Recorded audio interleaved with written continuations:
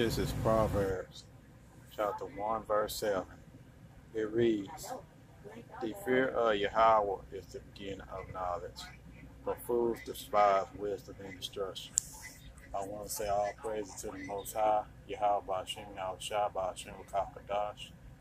Double honors to the Apostle as a great millstone. I never respect to the brothers teaching and preaching the truth all over the globe worldwide. And basically the title of this lesson is the fear of Yahweh is the beginning of wisdom and knowledge. Well, you know there's gonna be something to that effect. And in the time that we're living in, it's very important, to stick with Yahweh Ba'Shem Yahushua. And the reason why it's that is because, we are privileged, to have this wisdom and knowledge of Yahweh Ba'Shem Yahushua. You know what I'm saying? Not too many people in the world that has this wisdom, knowledge, and understanding. Because the scripture also say that his disciple asked Yahushua, Salaki, he asked Yahushua why do you speak to them in parables? Yahushua told him it was given to you to know the mysteries of the kingdom of heaven, but to them it's not given. And you understand the truth, you understand the fact of the matter is that it's not on our own accord that we getting this wisdom, knowledge, and understanding of Yahweh Ba'Shem Yahushua. It was given to us by the Most High, man, through His Son Yahushua. And we give another scripture, that just came to mind, understanding that the wisdom and knowledge of Yahweh Ba'Shem Yahushua is something that we didn't earn. It was given to us, man. Because scripture also said that the wisdom is a gift. You can't buy it, but only it's given to us by Yahweh Ba'Shem Yahushua.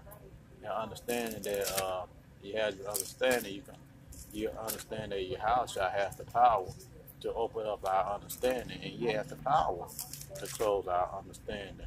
And this is Revelations is chapter 3, and this gonna make a very good point. What I'm trying to say is let's say, okay, this is Revelation chapter 3, and this is verse 7. It reads, "To the angel of the church in Philadelphia write, these things that saith he that is holy, he that is true, he that hath the key of David, and he that openeth and no man shut it, and shut it and no man open it." What's this talking about? It's talking about this wisdom, knowledge, and understanding how about Shem Yahushua. You know what I'm saying? Yahushua can open up your understanding to receive the scriptures, and He also can close your understanding. You know what I'm saying? That's the reason why it reads to, we got to come in His truth, man. Through power, spirit, Yahweh Ba'Shem Yahushua, we got to come in His truth humble. Because you just know, because at any given time, Yahushua could shut off your understanding that you would not be able to receive the truth, man. That's the reason why when you're in this truth, you pray to Yahweh Ba'Shem Yahushua that He keeps you in this truth. Okay, just think about this. It's over 700 billion people in the world, and you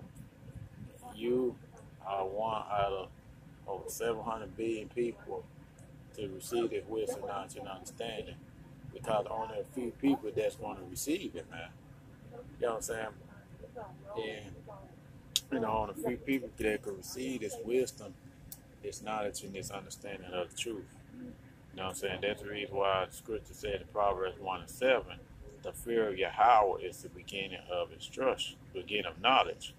But fools despise wisdom and instruction. Who are those fools? Those fools are the 2/3 of Israelites, man.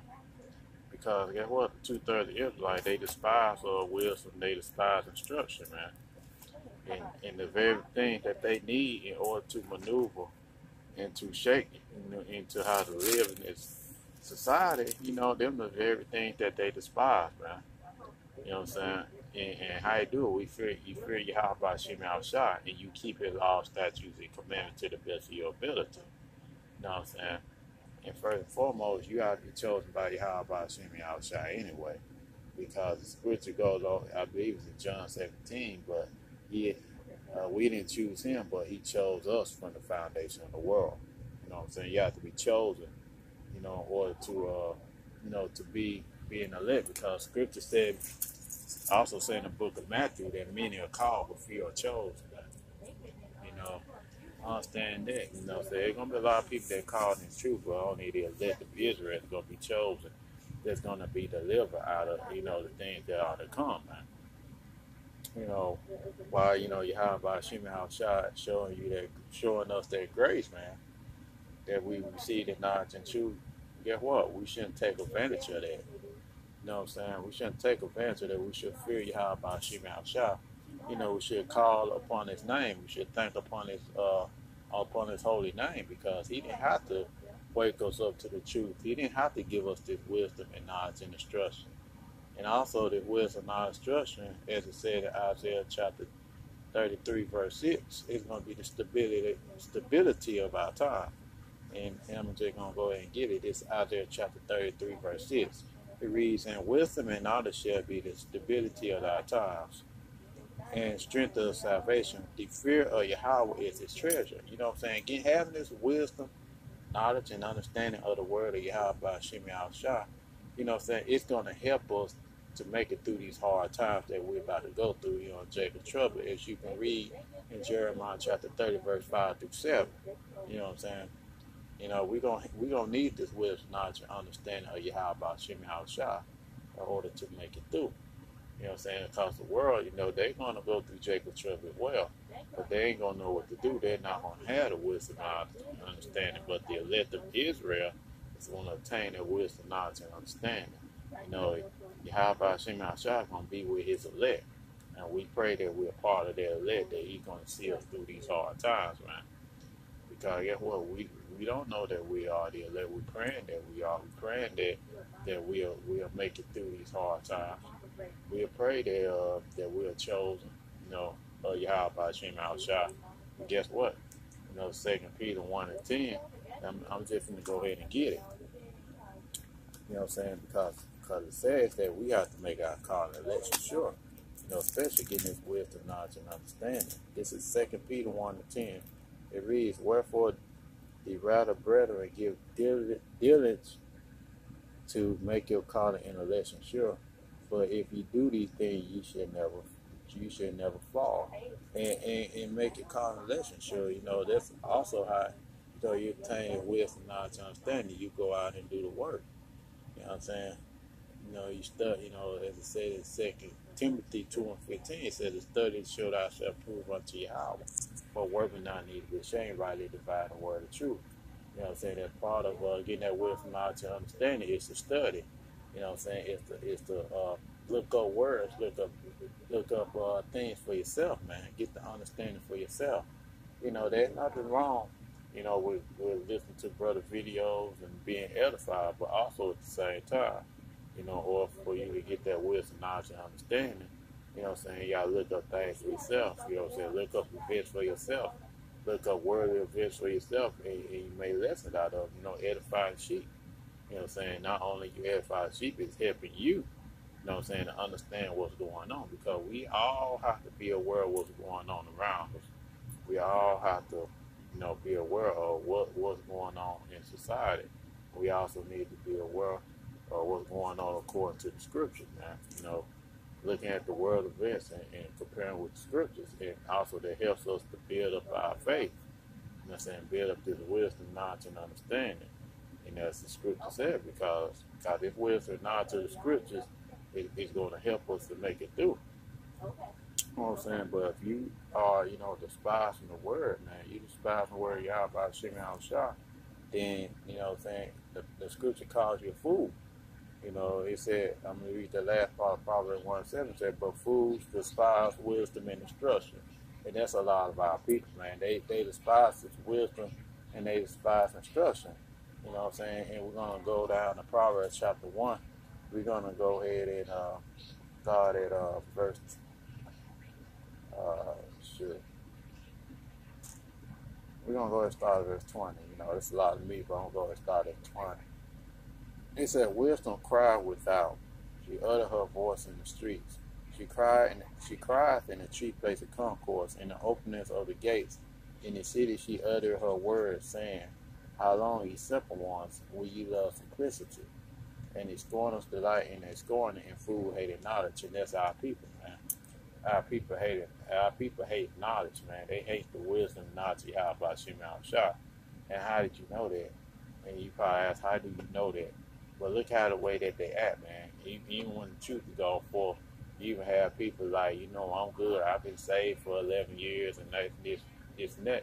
But Scripture said that he that endure to the end, the same shall be saved, man.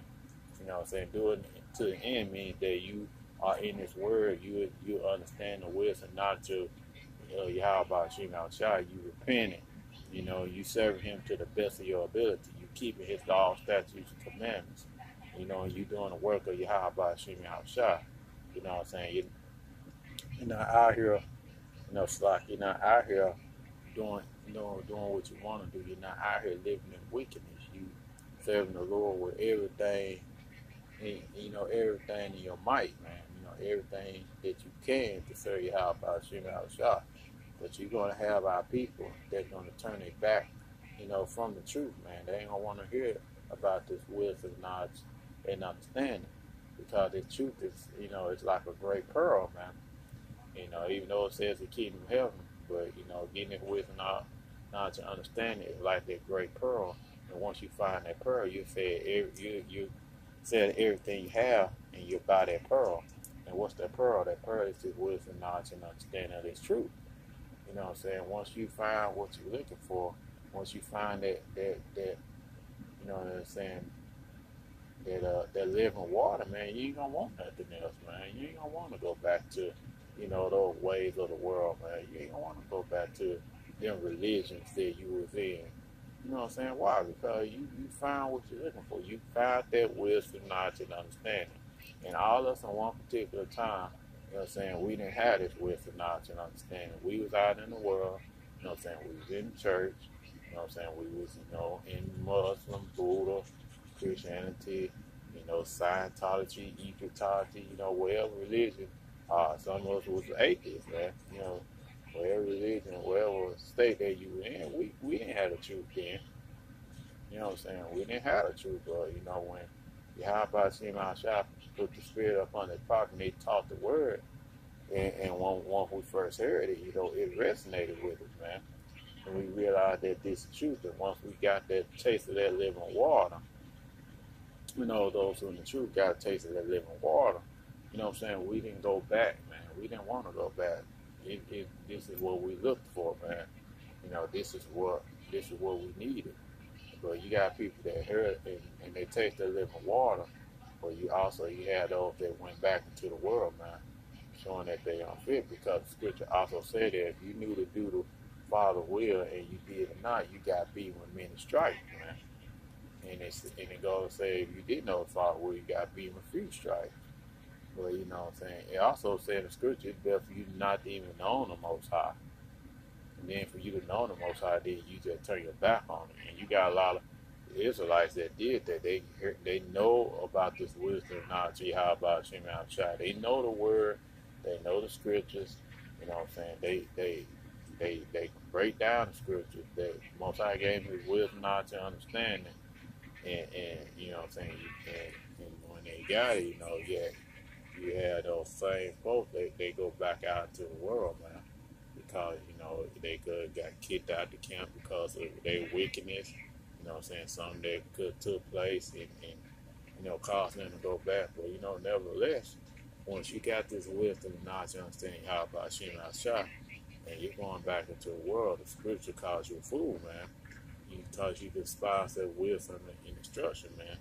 And that's what you don't want, because, as I said in the last video, we gotta pray Yahweh Shema Shah that he does not take his spirit from us, man. And that was David prayed in Psalms 51 and 10. He said, he prayed Yahweh Shema Shah not to take his Holy Spirit from him. And that's what we should have to pray, because we don't want to go back into the world, man. We don't want to go back, you know, go back to that field, because I believe in Peter, if it says that it's just like a dog, you know, when dog vomit, it goes back up, and he lifts it back up again. Roughly paraphrase. Why? Because when you go back into the world after you receive the wisdom, knowledge, and understanding of Yahweh Shem Shah, it's just like you going back to your vomit, man.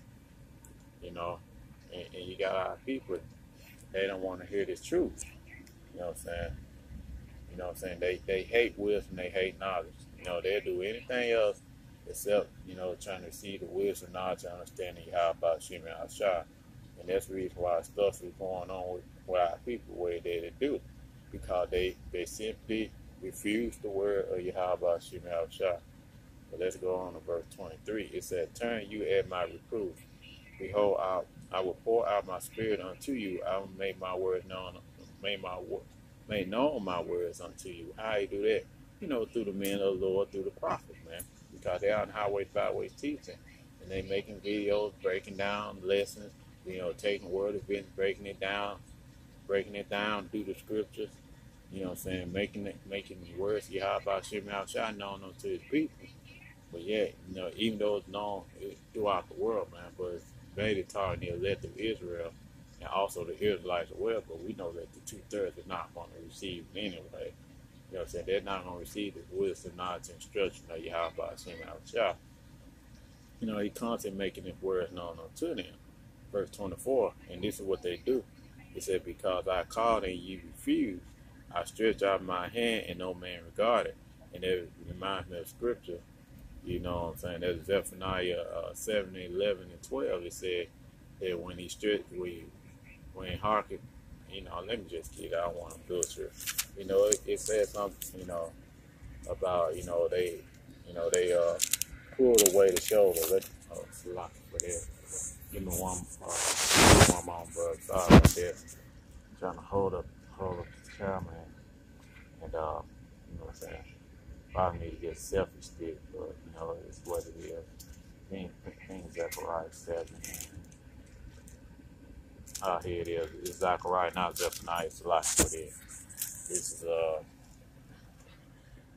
Zechariah chapter 7, and this is verse 11. It reads, and it's talking about our people. It's talking about the Israelites, you Black, Latino, Native Americans. It's talking about your 2/3. This is what you do. It said, "But they refused to hearken and pulled away the shoulder and stopped their ears that they should not hear." And that's what it's talking about when the men of the Lord on the highways, byways teaching. You know what I'm saying? They stopped their ears and they pulled away the shoulder because they don't want to hear the truth. They want to stay in the society, thinking that this is the only thing that they got.